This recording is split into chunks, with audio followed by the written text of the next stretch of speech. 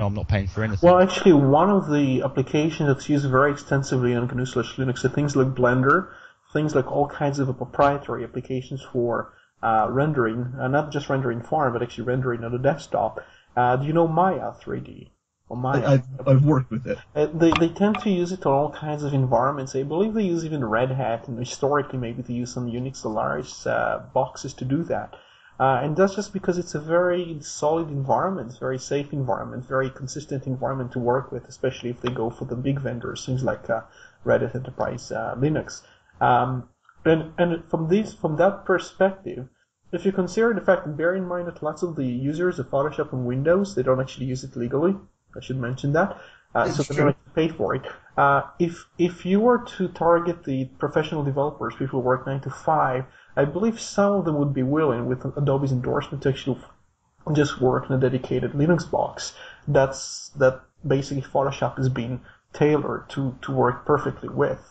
In the same way that a studio. I mean, that's just kind of a proposal, I suppose. I mean, maybe the more sensible solution, and like I said before, I think Michael was right. I think it is too much of a big ask to expect Adobe to provide their product for every single distribution and in order to make it functional at every distribution. But having said that, how about the alternative of working with the wine developers to ensure wine compliance? That certainly would be a way where Photoshop could be run on any Linux distribution.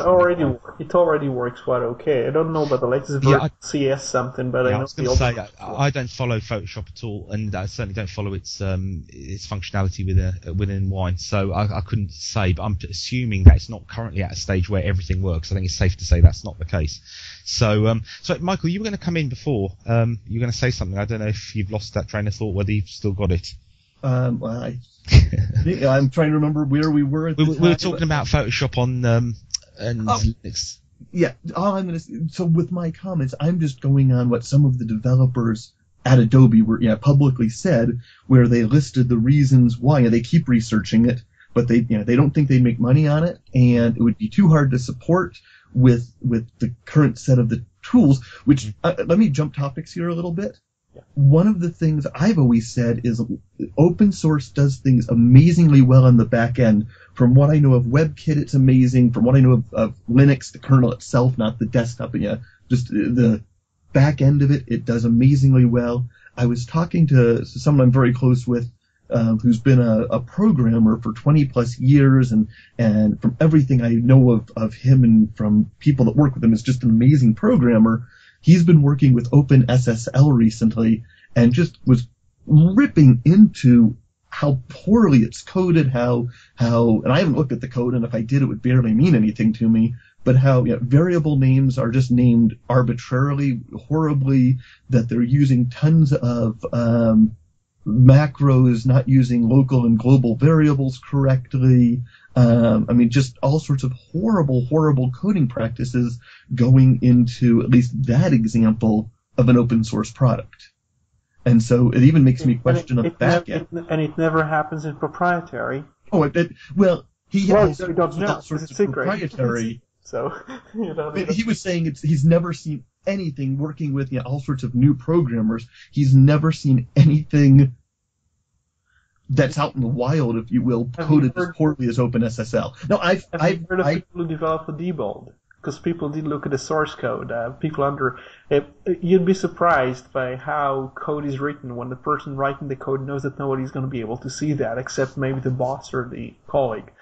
Actually, usually, maybe that's the exception. I know I've heard this before about it. Oh, OpenSSL, by the way. I know this is one of those examples of projects where I believe they could improve the coding, but one of the things that they have to do is try and improve the code, otherwise they'll get embarrassed because the code is out there for inspection by other people. And this could actually ruin their reputation in the development world if they code in a very shoddy way. One thing I was going to say though is, so you basically acknowledge that there is some issue with some of the open source projects, and I think a better example though would be like to look at things like Apache or Linux, the more mature ones, and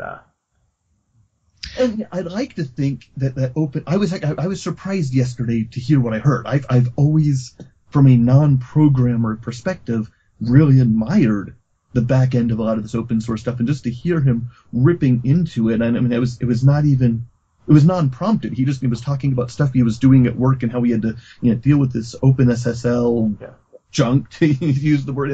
I mean, he was just really frustrated. One of the projects that I deal with at work is a program called Cyrus, and it's an IMAP server. It's actually all kinds of things. It's also an IMAP server. And I've been looking at the code, and the code is really, really nicely written, nicely constructed, but there is room for improvements, and that's what I'm trying to work on. So on behalf of the company, I'm trying to make some improvements to the code and push it upstream. But yeah, that's an example of code where I speak to the developers and I kind of look at the code, and yeah, it's pretty well, people actually know how to use the GNU utilities and make files, and everything's pretty clean, so. Right. Well, Michael, on to your next question. Unless you want to put your final words on that. No. Right. So this is going to go back to a little bit of the Mac stuff. Roy, you've talked about how you feel that Macs are overpriced, that they are, that Apple just adds $200, gets commodity stuff, and prices it too much. My question for you, I posted to you some of the stuff that I do that's important for me. Yeah, when I was working, so I went back and forth. So maybe you didn't get an answer immediately. I don't have the list in front of me now, though I probably could find it. But I'm just curious, what do you think? I mean, for me specifically, and then, I have a good friend who just bought a Mac yesterday. I have a relative who bought one. Well, I guess she bought it, a few days ago. A relative who bought it a couple months ago. I know all sorts of people that have gotten Macs. What do you think would have served them better, or with me specifically, what would serve me better than I have an iMac in front of me but cost me less? Well, if you can afford a Mac and if you're happy with the degree of what I consider to be limitations of the platform, that's fine. I'm not against you buying it. I've always said that, and I've written this in my sites and stuff, that one of the things that Apple doesn't do is actually impose the sales of Apple products so much on people. I've seen some exceptions, for example, when a school is required to buy X number of iPads or iPhones or something like that, and people are required to actually have it, whether they want an Apple product or not, are willing to pay for it or not. In some cases, even taxpayers in the UK were asked to pay for iPads for people who work in government, and I think there was a big protest against that, and they had to withdraw from that, especially because there is a major recession here. So I don't think there is any issue. You can buy an Apple product if you want. I don't have any issues. I don't go into Mac forums and protesting to people, stop buying Macs and use Linux. I don't do that. Actually, I know some people who go into Linux forums and promote the Macs and trying to put down Linux as an option. So, I don't see I don't see the reverse of that. I think you've accused me of that, actually. And conversely, what you have to say as well is that probably for every platform, there's always going to be an advocate who will go into the enemy's territory, for want of a better word, and advocate their own agenda. Sorry, Michael, you were saying. And I had something else, and it's gone. So there we go. You were saying that after an hour and a half, the viewer's attention span goes. I guess it's true for the guests also. Well, one of the places, and this comes back to third-party support. One of the other, I'm going to go back to places where I think Linux still has a lot of area to catch up. There's all sorts of types of software where Linux, and I'm talking desktop Linux. I'm using the term Linux loosely there. But there's different software where if you want to work on a Linux computer, you essentially just can't do it or have to accept you're going to have an inferior experience.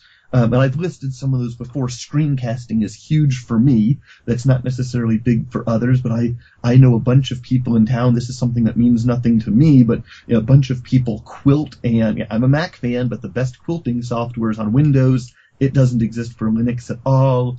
High-end image editing. GIMP is great. GIMP is an amazing tool, but it's no Photoshop. And there's just a whole list of these type things I agree with you. I would love to see, and not necessarily Photoshop come there, or my screencasting tools come there, but I'd like to see Linux grow to have a more robust set of tools to fit more people. Well, I'll let Roy respond, and then I want to go back to Michael for the final words, where he'll get his opportunity. Anything you want to add, Michael, and then I'll send out the show in my typical Jerry Springer fashion, and we'll do it that way. So, Roy, over to you. Yeah, there is a very classic defense. You've just put things a bit in reverse. Actually, you didn't, but generally the point that you mentioned usually puts things in reverse. It's not exactly Linux that has to change. It's really the developer